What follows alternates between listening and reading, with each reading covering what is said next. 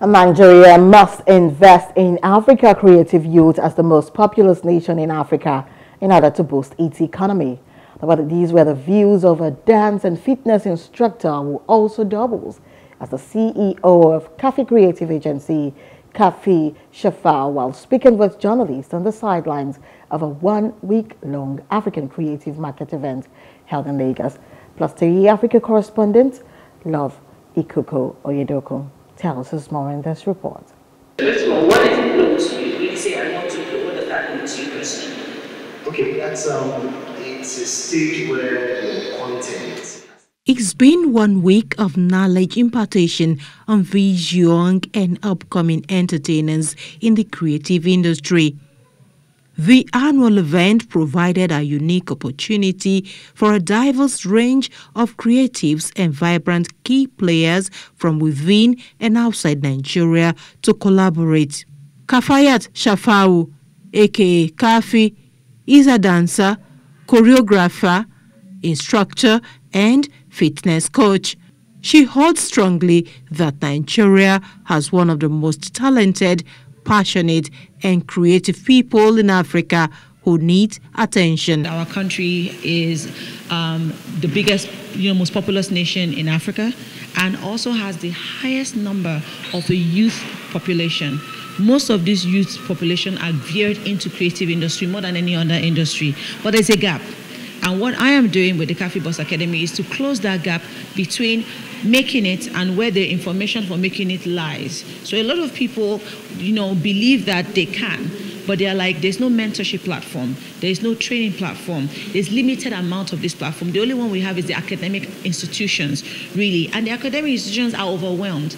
She calls on the youth not to give up on themselves, rather follow the principles and processes, believing that they can make it in life. Nobody just blows from thin air. You blow by following principles, processes, and having particular ethics to your trade. Just because you are a tailor doesn't mean that you shouldn't defend it with some business acumen. You need to understand how to propose your business, how to communicate your brand. So a lot of this know-how, it's an information gap for young people, and who is going to do that? Very limited resources.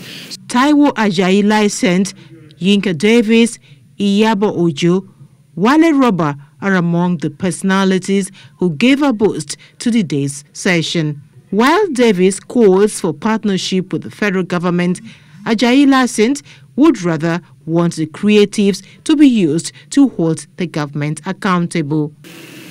The best the government can do is to partner with those who are those who have the know-how, the skills in the creative market. With the caliber of material that we use, with the way subliminally we can influence people about their world to be more, I was going to use the word aggressive, but to be more participatory in the polity of this country.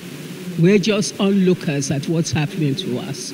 It is the job of entertainment to politicize our people.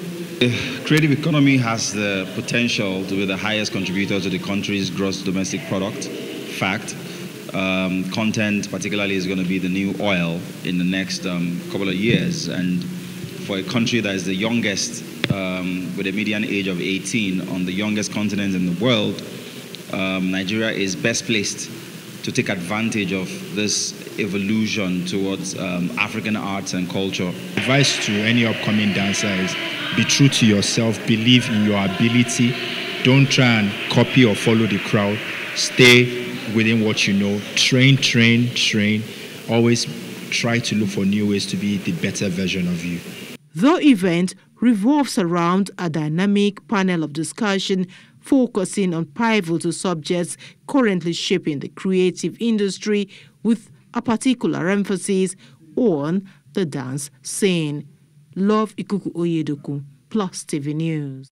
Hello, hope you enjoyed the news. Please do subscribe to our YouTube channel and don't forget to hit the notification button so you get notified about fresh news updates.